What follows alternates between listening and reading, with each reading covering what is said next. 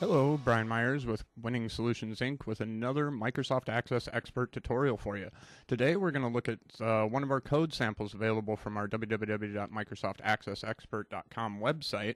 I have that up here, and if you go down on the left side, you'll see a bunch of code samples here. These are little bits of code that you can use within your application, or if you need further help implementing them, you can always contact us through our website. Let's start here by going to the number 2 words. This is a function that actually takes a numeric value and turns it into its text-based version. I'll just kind of show you what that means. It might sound a little odd to begin with, but here's the code sample. You can also purchase it from the website. What I'm going to do is I'm going to right-click on the demo link. I'm going to say Save Link As. I'm going to save this to my desktop here. And it's done downloading, so we'll go look at the desktop. What we have here is a compressed zip file, so we're going to want to extract that. Go ahead and extract that to the desktop.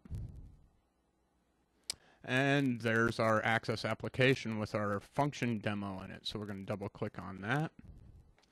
And what we have here is there's already a number entered for us. So we'll go ahead and just try clicking this button here, WSI spell number.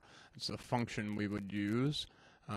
There's the macro, and it converts it to $1,059 and no cents.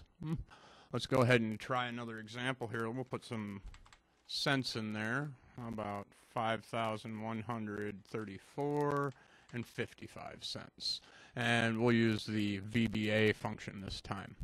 And there we go. We got $5,134 and 55 cents.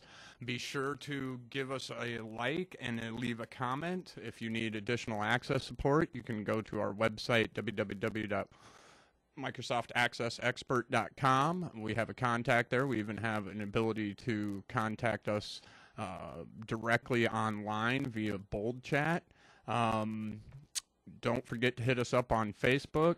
Give us a like, subscribe to the channel, and find out more info in the comments below. Thanks.